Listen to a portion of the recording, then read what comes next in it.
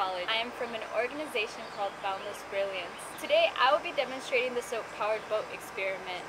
And if you need to, pause the video, rewind, take your time. Science takes time. Let's get started. For today's experiment, you will need a container full of water, scissors, a piece of cardboard. I obtained mine from a cereal box, but you can also use a foam tray from meat packaging, toothpicks, and liquid dish soap.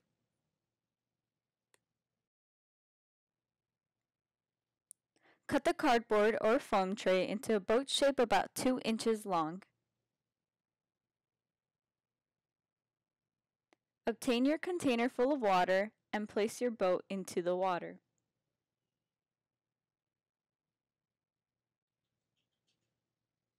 Then dip the toothpick into the liquid soap and use it to put the soap on the back of the boat where the notches are.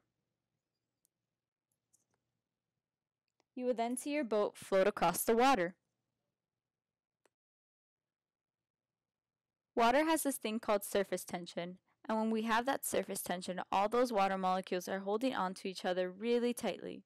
But what liquid dish soap does is it breaks that surface tension. The water molecules pull away where the surface tension is broken, and when they pull away, they push the boat across the water. Don't forget to try this experiment with different types of soap. For example, a bar of soap versus liquid soap.